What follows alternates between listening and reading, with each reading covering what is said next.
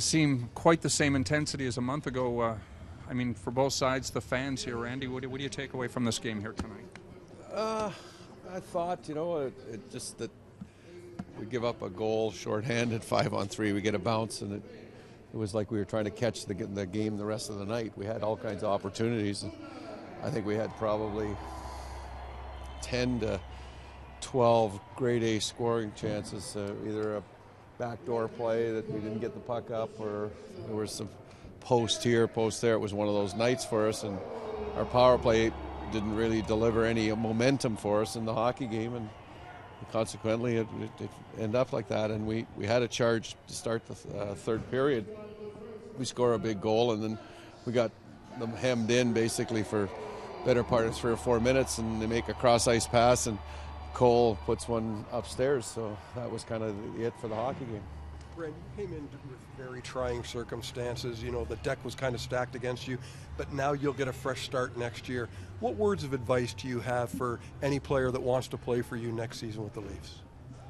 Well, there's an understanding that there's a higher level in which we have to commit to as a team and as an organization. These players have to commit to a higher level of intensity, conditioning, and all-out work ethic.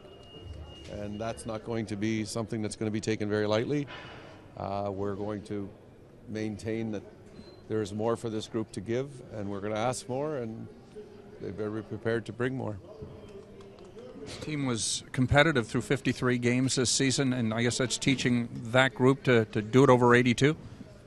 I think, again, it's the way that I see this hockey club has to play has to be closer to playoff-style hockey, game in, game out, versus the 52 games. How do you get that?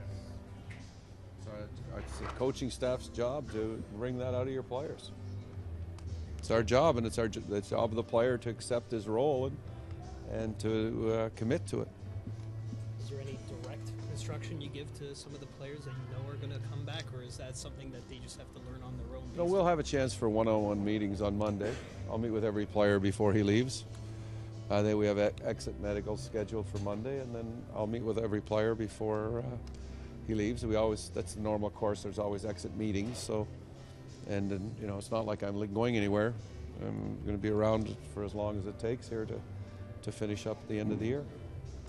Is it fair to say you'll be pretty demanding on the guys next year, like right from the get-go, so they have an understanding of what you expect? Well, I think the demanding is, I would say, depending on the expectations. If demanding is, I don't know, is that part of coaching? Is it to demand excellence? To strive for excellence? That's the way I've been taught to approach the game. You don't play the game to be second. You come here to win. You play the game to win. And if there's things within the game that you feel that are necessary to be pushed, then the push will come. But you can't just be push. There's got to be a human side to it at all times. Have you had experience changing the habits of a group that are long established? Well, when you coach the number of years I have, you have all kinds of players. And there's certain traits and strengths of players, and you want to, again, build on their strengths and hopefully help them improve in their weaknesses. And if some of them have that weakness of not committing to what we want, then we're going to do what we have to do to get them on our side.